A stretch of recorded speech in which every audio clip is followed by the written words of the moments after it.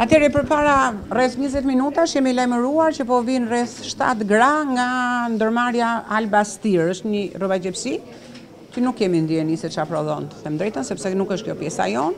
Në këto kushte hapëm vëndën për pacientët, pavarësisht se tash është piku dhe ju e patë se sa shumë ngarkesa ka urgjenca Durrësit, dhe janë lajmëruar dhe instancat e tjera si DRSKSH-ja, ashtu dhe Inspektoriati Sanitar, të cilët kanë shkuar në vend ngjarje për të na thonë pastaj si qysh ka ndodhur. Si është gjendja e pacientëve? Gjendja e pacientëve është relativisht e mirë, pra nuk janë të smura rënd, janë shtuar në fakt nga 7 janë bërë 13 në këto momente, më shumë i ka kap paniku, kanë marrje mendsh, kanë dhe nauze, pra që i vjen për të vjell.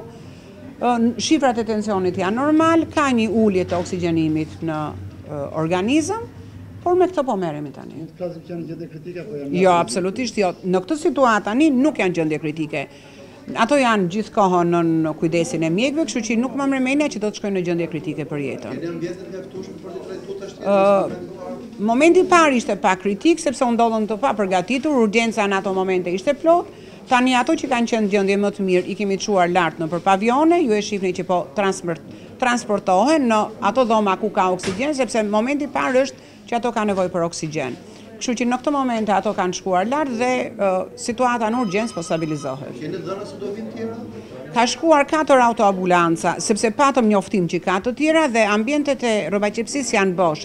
Pra, pacientët nuk kanë rrobagjepsi dhe nuk mendojmë që mund të vinë tjera, vetëm në qoftë se do të vinë nga qendra shëndetësore të cilët ku banojnë ato.